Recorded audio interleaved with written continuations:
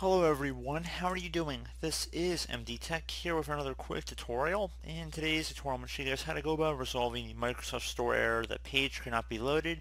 Try again later.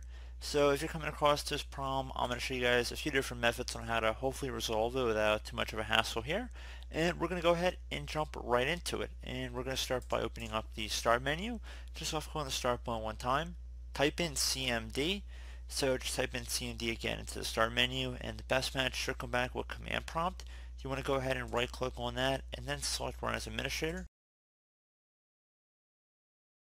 And now in this Elevate command line window, I'm going to have a couple commands I want you guys to copy from my description. The first one starts with net stop, and you want to go up to the top bar of the command prompt, right click on it, left click on edit, and then left click on paste to paste it in. Hit enter on your keyboard.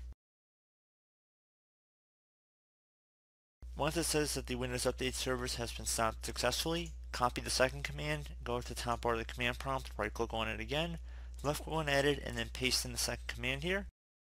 Once that one is done, we want to type in the third command or paste it in like we were doing with the previous two. Should start back up the Windows Update service, and then at this point you can either just type in exit or close out of the command prompt window. So hopefully I would have been able to resolve the problem. So another thing you can try would be to go ahead and open up the Start menu again, type in PowerShell. Best match should come back with Windows PowerShell, right click on it, and then left click on Run as Administrator. If you receive a user account control prompt, left click on Yes. Now I'm going to have a command in the description of the video. I want you guys to copy it directly from my description, so it should start with PowerShell. So just go up to the top bar of the PowerShell here, right click on it, left click on edit, and then left click on paste. Give it a moment to run here. This will take a little bit of time, so please be patient. And you can see it was very quick, so you should have a little blinking cursor when it's all done.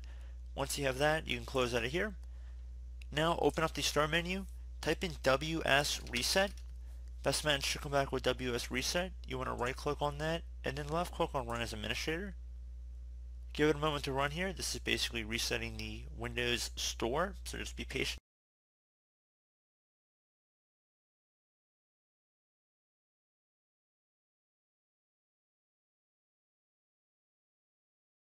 And there you go guys, the Microsoft Store or Windows Store has reopened. So pretty straightforward process here guys. Do hope I was able to help you out, and I do look forward to catching you all in the next tutorial.